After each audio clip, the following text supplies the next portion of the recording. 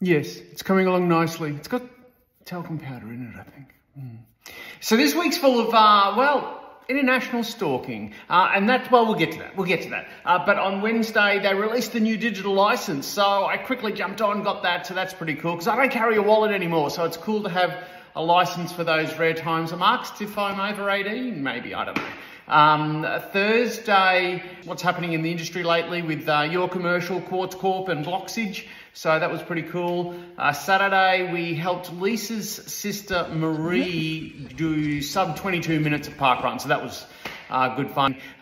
Sunday, I started off and I ran through the new Newport section at near Redcliffe. And that's lovely.